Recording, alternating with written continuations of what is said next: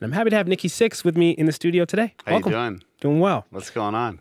Not too much, man. I don't know where to start here. Okay, we got one of the most storied careers. We don't want to start at the beginning because it's a long story. We're going to go back to the beginning, but we're not going to start at the beginning.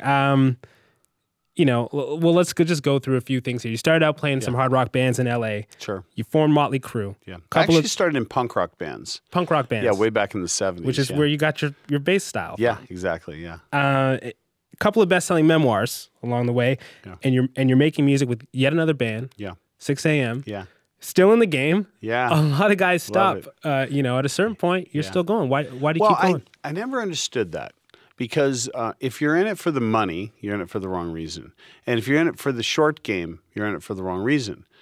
I got in it when I was a kid. I didn't even know I was in it because I was into creativity. And that's why I write books. That's why I do photography. It's why I write songs. It's why I do everything. It's about being creative. You have to chase the passion. You got to follow your bliss, and everything else comes. It really does come, and a lot of people have a hard time with that, and that means you have to jump off the cliff. You got to take a chance, and yeah, there's rocks below. Yeah, it's scary, but that's the joy. Is it because you started taking risks when you were younger? Do you think that's part of it? I mean, I'm just trying to figure out why the way you put it is so simple, right? It is simple. I mean, it could have to do with the fact that I was abandoned by my father, so I had this mistrust. So I started to believe in myself. And my mom, the same thing happened with my mom. And this is my grandparents, and they loved me very much. They treated me great. They did everything for me, but they weren't my mom and dad. They were my grandparents. And I owe everything to them. But at the same time, there was something broken. And I started traveling a lot because we were very poor. We lived in trailers. We went from farm to farm. My grandfather worked in gas stations. When I lived in Anthony, New Mexico, I had to walk 2 miles on a dirt road to the bus stop, which was a corner of dirt and dirt. I was the only white kid. It was all Latinos. I got bullied. I got picked on. That's where I learned to fight. And through it all, you know, I was like, this is not everything. Like, life cannot only be this. At that young age, and I started writing. I started writing, and I started kind of following these ideas. Before music, you started writing. Yes. Okay. When I got to Seattle, early, 15 maybe years old, living with my grandparents in Idaho, I had stacks of journals. And she was married to this guy at the time, and he had a guitar in the corner. Okay. It had 3 strings on it. It was an acoustic guitar. That's it. I loved music. It's like, there's a guitar, and I love music. If you love music, that's all you need. It's like, wow, look at that. So I sat down, and I started just going ding, ding, ding. And I was like, wow, that sounds pretty cool. And I looked down at some of my words, and I started reciting them. And I moved my finger, and it was at that moment, that was all I needed, was to move my finger, and it changed the melody. And that kind of started the whole journey. I probably would have just been an author or who knows what, but music is a way to serve up these words and stories, and then, of course, you get better and better. You start playing in bands, and you realize what all that's about. So it's very exciting, but it started early with me. That's an interesting story because I heard one just yesterday about another songwriter, and he had exactly the same story but on the piano. As soon as he moved his hands and changed chords, he realized, this is a song. This is a song, yeah. It's amazing. What about the music you were listening to at that time as a teenager? What was that giving you? Well, I mean, that was in the 70s. I was born in 1958, so in 1978, I was already in Los Angeles. So we have to go back to about 1972 and 73, 74. You know, Queen, Bowie, Rolling Stones, Black Sabbath, T-Rex, British, what they would call glam rock. Big hooks, big melodies, exciting looking people. You know, I used to think to myself, where did these people live? Like, where is this? Because I want to go there. They did seem otherworldly. Yeah. And that was, you know, you always emulate your heroes. Yeah. That's a great era for rock music, for It's sure. a great era. Great era. I read that you bought your first bass with money from selling a stolen guitar. Yes. And then that's how you... I was a lovely child. And you fell in love with the bass with the punk style. Yeah. Who were your sort of your idols around playing bass the way you play? You know, I hung out with these guys. Remember, I kind of started learning how to write songs. And there were like these bands in Seattle that I was writing lyrics for their songs. I was like the Bernie Taupin, you know. I was like all these punk rock bands. I'm like, here are some words, you know. What's trademarking? I don't know. And it was exciting for me. And then started hanging with these guys and started like learning to play more. And went and used to play this gold top Les Paul every day on my bus. I'd take 2 buses to get to school in Seattle. And one of the buses right in front of a guitar store, so I'd play this gold top every day. One day I was like, I got to have that guitar. We were very poor. We lived in kind of what would be equivalent to projects in Seattle. And I asked my friend if I could borrow his guitar case, and I just stuck the guitar in the guitar case and closed it up. And I actually asked for an application for work. Guy went and got the application. I ran out the door. You know, never been so scared in all my life. And then, you know, got to hang out with my friends, and they're like, well, we need a bass player. So I got rid of it, and I got a BC Rich. Okay. And that was like my first bass. And I always wanted a Gibson Thunderbird. So I figured out how to finagle how to take the stolen guitar, turn it into a BC Rich, and get myself a Thunderbird. And I started playing little punk rock bands. And I got busted at a Rolling Stones concert because I was an entrepreneur with 2 ounces of chocolate mescaline. I used to make a nice profit right there. And I had a choice to go to juvie till I was of age, or my mom just signed for me to, you know, be on my own. Okay. And I had a shattered relationship with my mom. She signed. I took a Greyhound bus to Idaho, worked the fields, moving irrigation pipes, saved up more money, had a guitar, a boombox, a couple cassettes, and took off for Los Angeles. And I got off at Hollywood and Vine, believe it or not. It used to be a Greyhound bus station there. Went to live with my uncle, who was the president of Capitol Records. And that was the beginning of me working in record stores, hanging out with other musicians, and just, you know, interjecting myself into the LA scene. It was fashion, it was art, it was music, it was beautiful. The 70s in Los Angeles was an exciting time. Punk rock was kind of coming to a peak. New wave was coming around, which was boring, and, you know, my reaction to that was, you know, doing this other band called London, which was glam punk. Okay.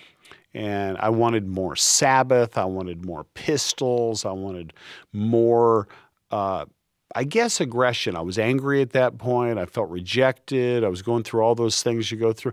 And my answer was Mötley Crüe. Mötley Crüe, that you helped found in 1981. Tommy Lee, Mick Mars, Vince Neil. Yeah. That band really brought heavy, hard rock, heavy metal to a wider audience. There was a lot of opportunity for me in Mötley Crüe. We had a huge audience. And on the surface, the 80s were about a lot of things that were great about the 80s. The economy was booming. It was, you know, sex, drugs, and rock and roll in the best possible way that could be. And it was a celebration of an era. But, you know, I told you I had a bit of a shattered past. I was a dark poet. It was Bukowski for me, you know. It was Burroughs. So I would write songs like Wild Side, and everybody would go, yeah, man, we're on the wild side. But if you go underneath, you got Bernie Taupin in there. It's a dark tale of the streets. It says a baby cries, a cop dies, another night on the wild side. East LA at midnight, Papa won't be home tonight. He was just found dead with his best friend's wife. So that was always my intent as a lyricist, was to take stories and bring them up to the surface where everybody can celebrate them. And it takes a special listener to listen deeper, and that made that band special. A lot of things made that band special. But it was always this underlying bit of hope, which is a continuation for me being in 6 a.m. 6 a.m., yeah. I mean, Primal Scream is about my mom and my dad. and how I got through that. And I read a book by Arthur Janoff, which was on primal scream therapy. And I actually found it because John Lennon had mentioned it. So I'm like, well, if John Lennon read it, it must be interesting. It was fascinating for me, and I ended up writing a song about it. So historically, whether I was in punk bands, glam bands, coming out of the punk movement, starting Mötley Crüe, there's always been this like rough and tumble honesty, and bam, there it is, rise. There it is, kickstart my heart. You can get through it all. We're in this together. Marrying those two together, the hope, but also the hard edge with the which rock. I don't really feel I hear a lot. I feel hope in some songs, and then I feel edge and turmoil in others, and I love those too. And I think it's the marrying of those that's a special experience for the listener.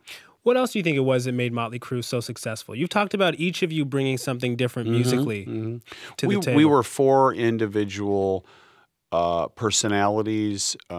Tommy Lee is a great drummer. Mick's a great guitar player. Vince has the most unique voice. I think my songwriting and lyrics. It was a perfect time, a perfect storm. And that, what made us original, is also what made us understand that it was time to disband. We have a live concert film coming out. I think it's called The End at this point. But, things change. But I like that. And Tommy said in there, we're 4 strong personalities, and it's hard to agree on stuff. And that happens. Yep. Like, it happens. It's creatively, it's really rich. Like, I'm not sad. Yeah. I'm not sad at all. I'm proud. I'm happy. And I would have been sad if we would have stayed together another 10 years. And I would have been in here talking to you, and you go, so, tell me how's it, going? Well, I'm playing the rib joint down the street with just only me in the band. Yeah. And it's called Mötley Crüe 3 or something. I like integrity.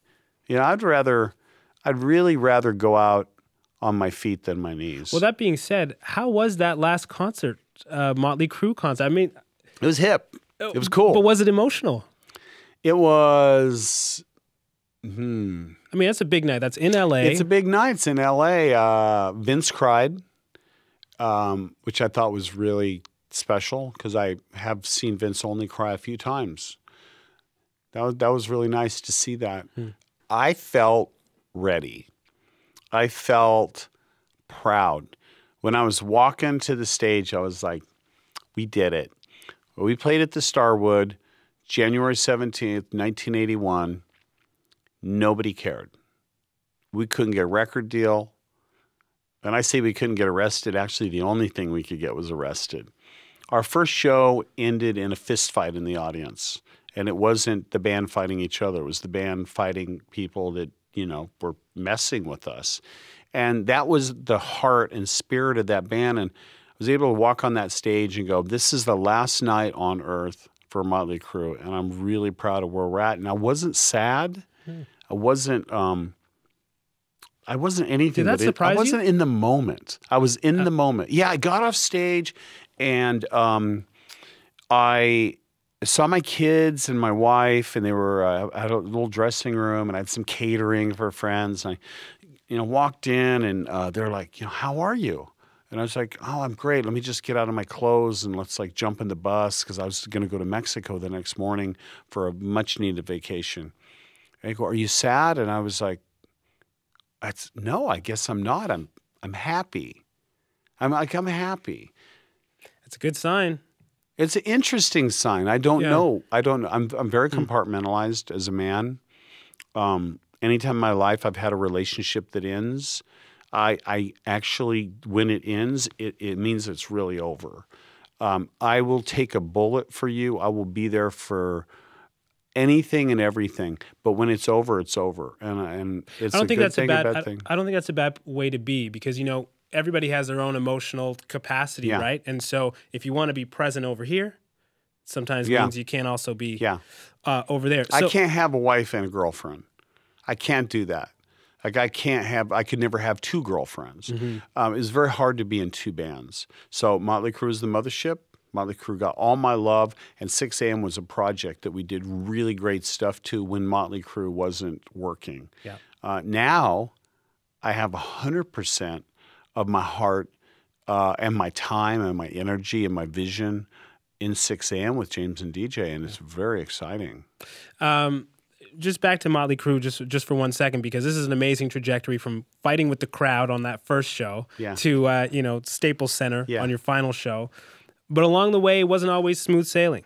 No. And it's never going to be when you're in a gang. Yeah, it never is going to be when you're in a gang. But you've written about all the ups and downs. You broke up more than once, got back together. Sure.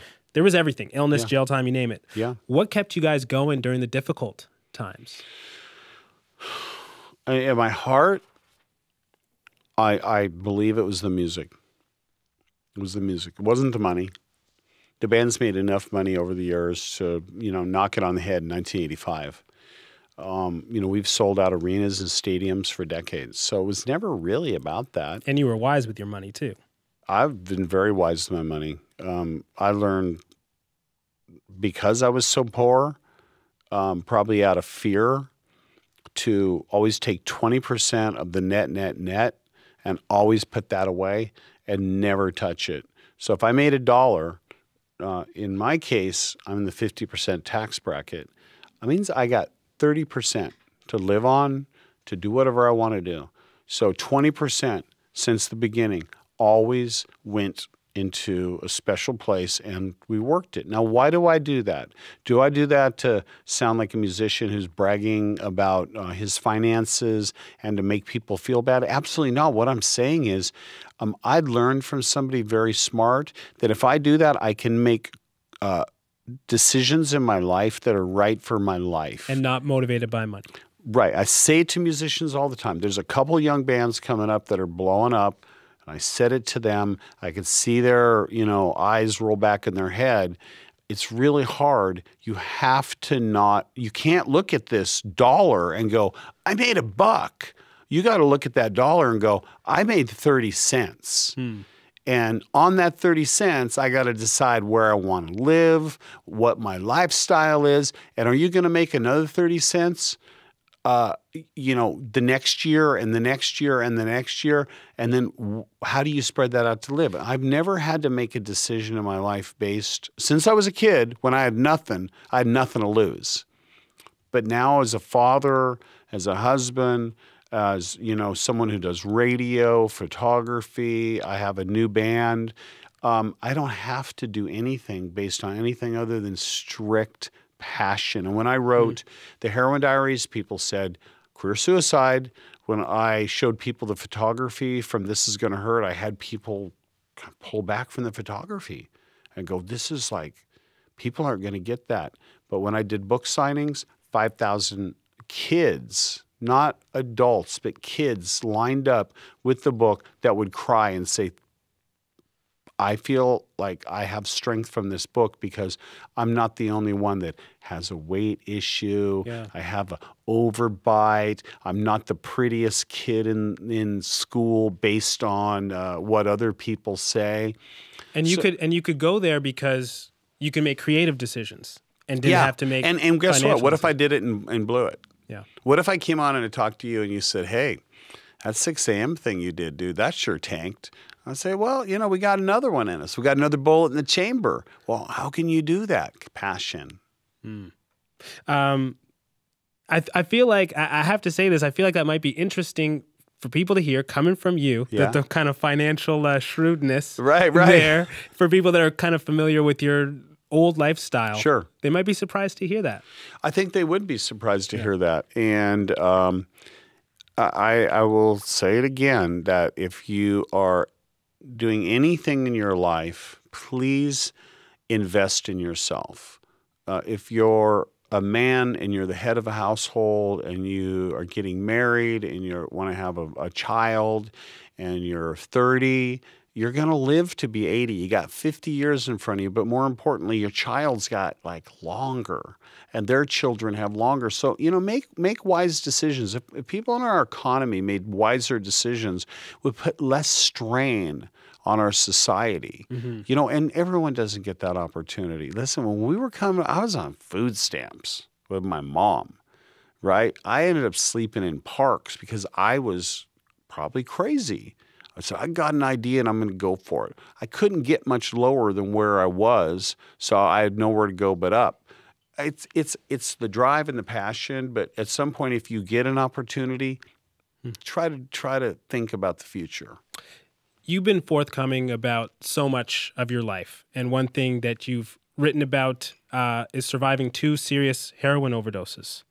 I want to ask you if you feel like there's something about you that allowed you to survive that, or if you were just one of the lucky ones. What do you think? Well, I mean, when you're an addict, you have more than just a couple, you know, bad experiences. That lifestyle, the people in that lifestyle are, let's say, don't have your best interest at heart. I experienced multiple seizures from cocaine, smoking cocaine, shooting cocaine, heroin overdoses, you know, all kinds of crazy experiences, guns being held in my head. I remember I'm one of the biggest bands in the world at this time. Hello.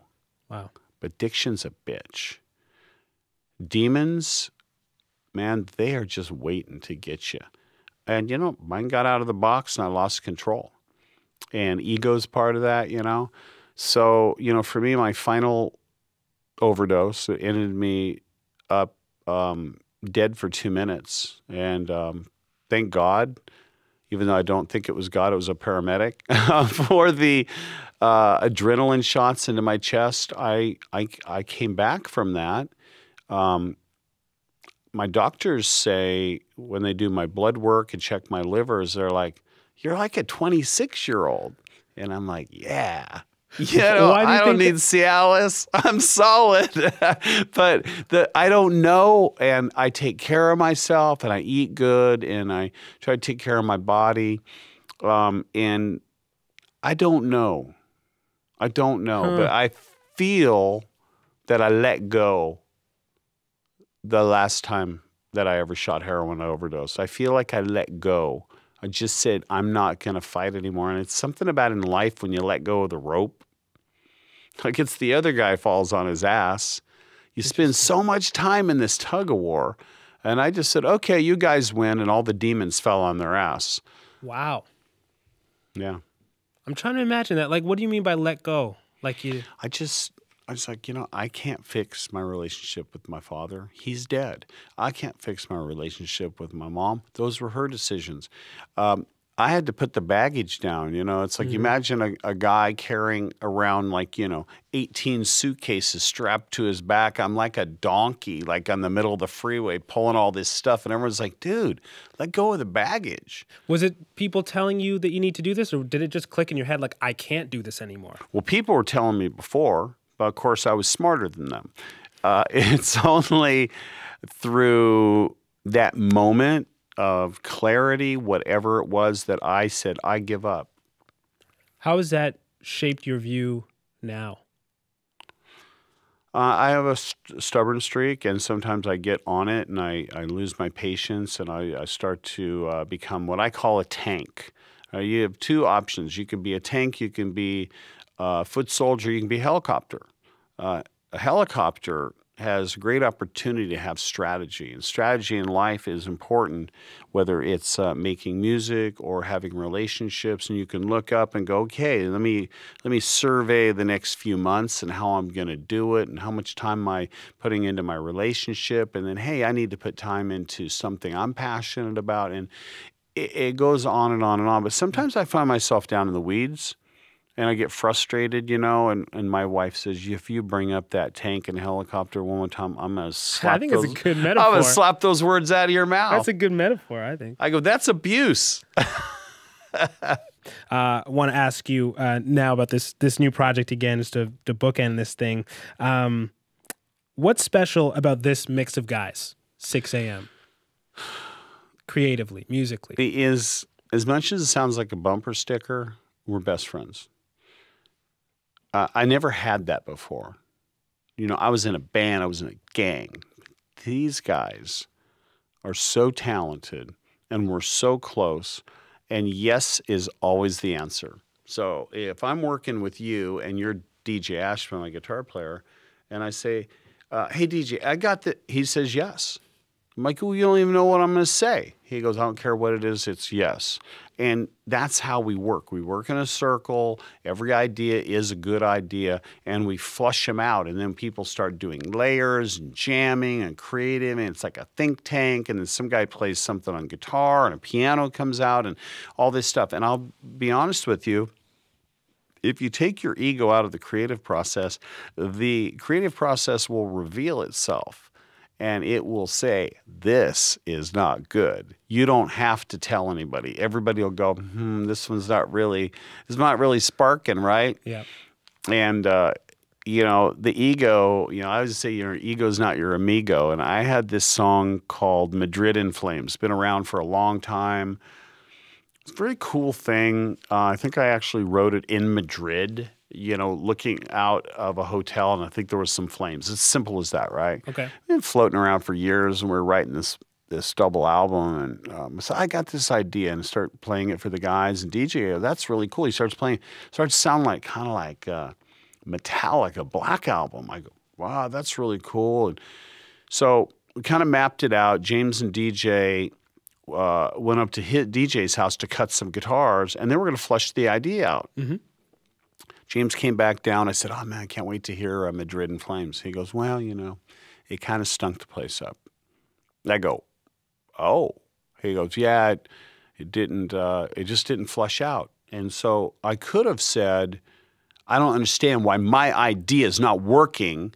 Or I could have said, okay, well, I trust you guys, my partner. James was playing the chords still on guitar while we were doing something. And he started singing this melody line, and this song ended up going from that to having a few different chords and being the beginning of a song that ended up sounding kind of like Blackbird by the Beatles. Huh. And it's on the second record. Who knew? If you just let go, it will reveal itself. And that's easier to do with friends. Yeah, it's really easy to do with friends. So I can depend upon them, they can depend upon me. A lot of our songs are conversations, might be a frustration, observation.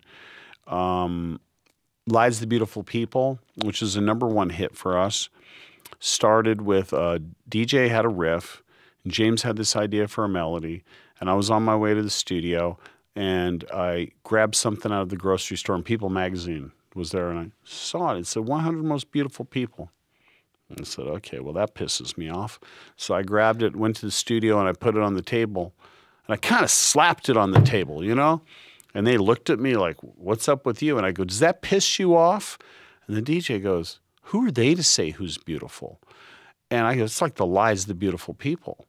And that song was born, and people still to this day come up to me and go, you know, it makes me feel really good that I'm not part of that list. Now, I have to say, there's nothing wrong with that list. George Clooney's a good-looking man. He's a sophisticated man. He's smart. He's a talented man. But it's okay to not just look like George. I don't look like George. So it's got to be like People magazine's 1 billion most beautiful people, and you could be black and Asian and tattooed and bald and fat, and that's my idea of beauty. Okay, finally, before we wrap up, I've kept you way too long. You're one of the lead songwriters in this project, as you were with Mötley Crüe. What's inspiring your songwriting at this point? Band, it's interesting. Everything's a third. Well, the way it works is me, James, and DJ write the music, and then me and James write the lyrics. It's exciting for me to have a partner. James is a very talented lyricist, but I've been handling the lyric writing for over 30 years alone in Mötley Crüe, so it's exciting.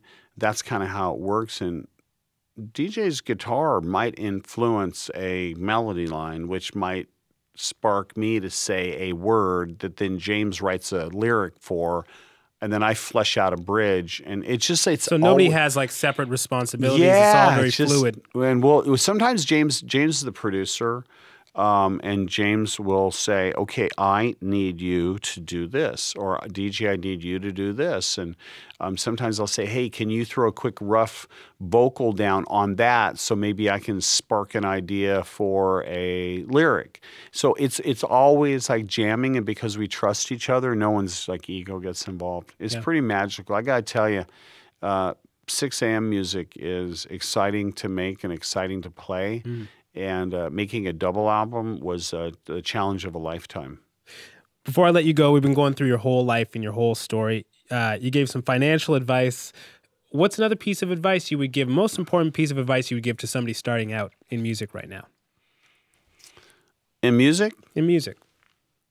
Well, I would say if you want to be in a band, you want to be in an original band, right? Because that's really the only way to get into the game. You need to write original music. And what do I mean by that? I mean original, not looking at the format and going, well, this is what's happening right now, because by the time you get there, they already changed their game plan. Follow and find and listen and copy. Very important. Copy great songwriters. Now, you're going to tell yourself who's a great songwriter. I think Freddie Mercury's a great songwriter. I think, Ian Hunter from Mötley Crüe, great lyricist. I could do my list, and then I sit there on Cheap Trick, for example.